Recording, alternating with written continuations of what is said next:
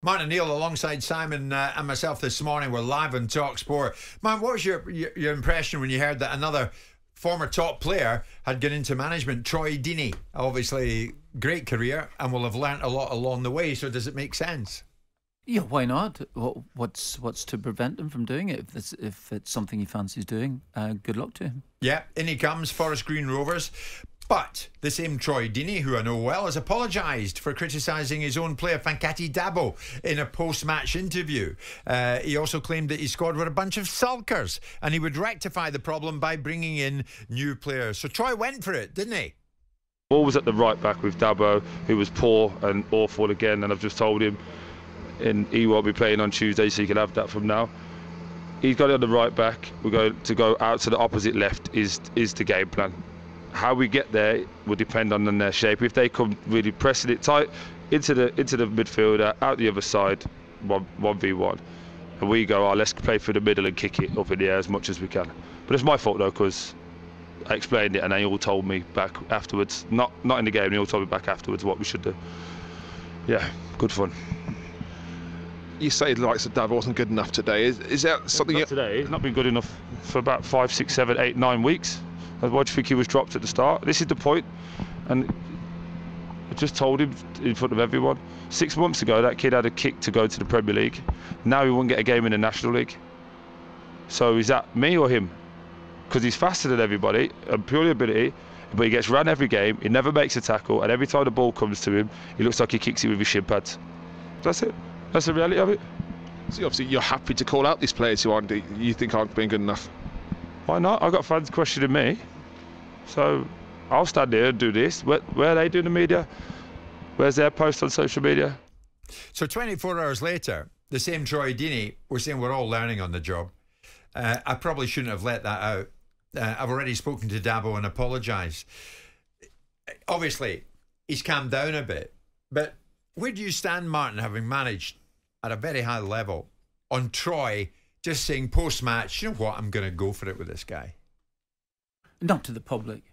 Absolutely not. He can say what he wants to him in the dressing room if the player's able to take it and if the other players are listening and he actually makes this point, but not to the public. He said, I've told him. No, you haven't just told him. You've told us all about what he's done, what he hasn't done in the last 8 or 9 weeks, although seemingly you've continued to pick him in some of these matches that he hasn't performed well in. I think it was pretty poor. So some sort of Rafi's comments about him, I think, is not for me. Absolutely not. And I think that's something, do you know what? You learn on the job if that's the case. I'm hoping that somewhere along the way that nobody brings up some sort of thing that I mentioned in public, criticising players in public just after a game, which I've said something to them in the dressing room. Hope I haven't done it, whether we've lost the game. Have you ever had to go at a certain player afterwards? I don't know. It would only be in a jocular fashion, particularly if the player has done well. I'm absolutely and utterly convinced about that. Absolutely. And I would admit it a policy. What I said to the players in the dressing room would stay in the dressing room if that's the case, because it's the only way. The players, you will lose a lot of respect for coming out for criticising some player, and that player may be able to handle. He may not be able to handle it at all. But your job is to try and improve this player, and you're certainly not going to improve him if you are publicly hammering him.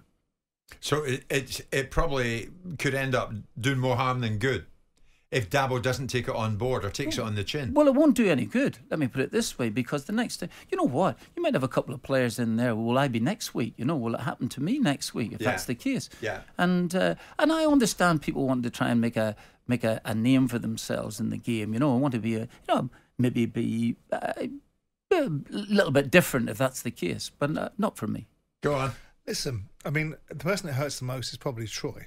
Right? Maybe he's in a bad mood because he's been forced to eat vegan food by Del Vince, and that's probably not helped his temper. Right? But no, I mean, I come from the position of I really like Tory Deeney. I did a podcast with him and got to understand his story and the changes in his life and the adjustments he's made by some of the self-induced adversity that he put himself through. And I think he's a solid, decent lad. I think that it would be ironic, because I suspect that he'd probably be in the camp, knowing him as I do, that if a manager came out and did to him what he did to others, he'd probably be quite irate about it. I just think it's a young guy in a club that's bottom of the Football League, with a group of players that he's learning to manage, and he will have learnt a lesson there. Whether he's lost a player as a result of it, whether there is an immorality about the way players are allowed to get away with things. This is the rules of engagement. You don't need to have the public know what you think of him. He needs to know what you think of him, and he needs to be told in no uncertain terms if that's what you think about him. But you don't need the media to be given the benefit of that. You don't need the fans. If you're doing that for the fans, a group of fans will appreciate it. You do tell those players. It'll be the same set of fans that are going, you're not managing those players properly. That was an unwise move. There's no benefit in dragging it in the public domain unless you've exhausted every other possibility and there's no other way of doing it, and that ultimately you feel that there's a constructed, confected plan in your mind. And even then, I think it's a fool's errand. Bomb him. If you don't want a player in your team, bomb him. But Troy Deeney... There's a rawness about it, isn't there? Right. Troy Deeney has been a player for quite a number of years. He's been in dressing rooms where he has probably endured some sort of criticism from managers, and he has probably taken a lot of praise from managers, quite rightly so. But he would not have been expecting the criticism to be then publicised in the next 25 minutes after he's just endured his comments. So it's not as if to say that this is the first time. I understand that you do learn. You absolutely do learn. But that would be something that you would have thought about in management. First of all, first thing you do. First thing you're thinking about, don't be criticising the players in public. When you come out as a player and you end up at Wycombe Wanderers, right? Yep. Very early in your career with Ivor, right? Yep. Did you never misstep or do anything vaguely resembling something like that at the very beginning of your journey? Still close to being a player. Did I make a lot of mistakes? Did I sound absolutely? No, of course I did. But I don't. It's getting back to it. I think I had in my head a couple of. I can't call them principles at the end of the day. You know, I keep quoting that great one. You know, Marx, get a set of principles. Absolutely. You know, I do. So it's not. It was thoughts that I had in management that I thought to myself, well, what I'll do is that it's not. I need to tell the players what I think of them. I need to tell them so that if I can criticise them, I can also praise them at the same time. If I can go over the top and praise, I can certainly, players can take the criticism. But I did not think that even in my days at Wycombe Wanderers, and who would want to be listening to the Vauxhall conference at the end of the day, but it's not as if to say that I was racing out there to make sure that I would hammer centre half for missing 3 headers.